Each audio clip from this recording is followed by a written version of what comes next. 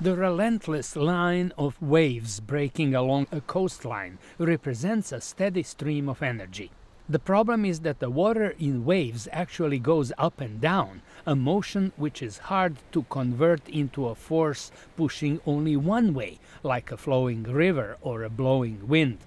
Scientists at the University of California, Berkeley, designed an underwater device, which they say not only solves this problem but has a dual application. Our device has the advantage that we do not directly convert into electricity.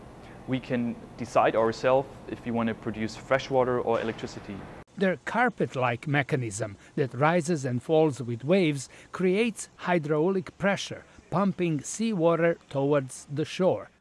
The pressurized water can be used to run turbines generating electricity, or it can be pushed through special membranes that extract the salt to create fresh water. Marcus Lehman says larger versions of the wave carpet could power small coastal communities. So in general, the available resource of wave energy is in the order of 15% of the global energy demand, which is a lot. Mechanical engineer Reza Alam says to avoid possible impact on coastal ecosystems, the wave carpet can be deployed in so-called dead zones, where there is not enough oxygen for marine life to thrive. Placing a carpet on the seabed in those locations is definitely absolutely safe to the environment.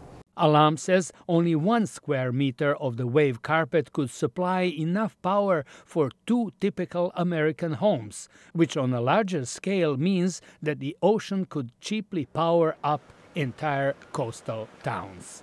George Putic, VOA News, Washington.